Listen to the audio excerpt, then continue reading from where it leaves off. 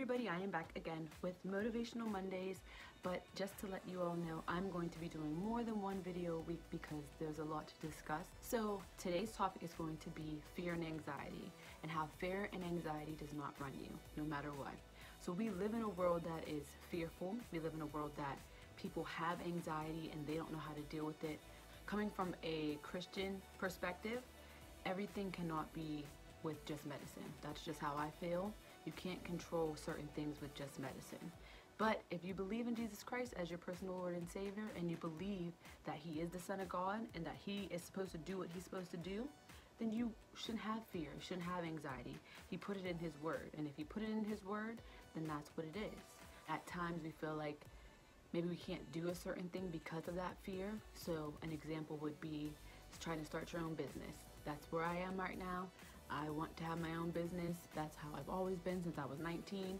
I'm 27 now, and it's like fear can grip you so hard that you don't even recognize it until someone comes into your life and actually speaks it, and you actually have your eyes open. Like, my eyes are open. I need to work for myself. Other people need to hear what I have to say. I don't have a title. I don't need a title. So this is my platform. This is going to be my platform to do videos so that somebody can get it, understand it, and know that you're not the only one struggling through this. I have two scriptures.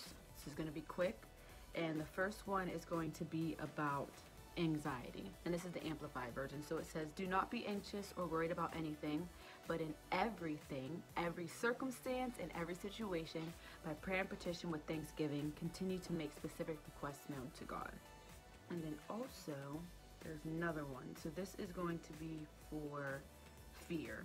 "For God did not give us the spirit of timidity or cowardice or of fear, but He has given us a spirit of power and of love and of sound judgment and personal discipline, abilities that can result in calm, well-balanced mind and self-control."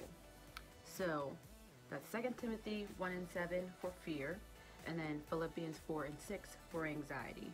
So just so you know, if you need some scriptures to back it up, because I'm not just talking. If He put it in here, then we have to apply these scriptures to our lives daily and know that fear and anxiety can't run us no matter what. You got to put this word on it. So that is all that I have for today, and I will be back next week with another video.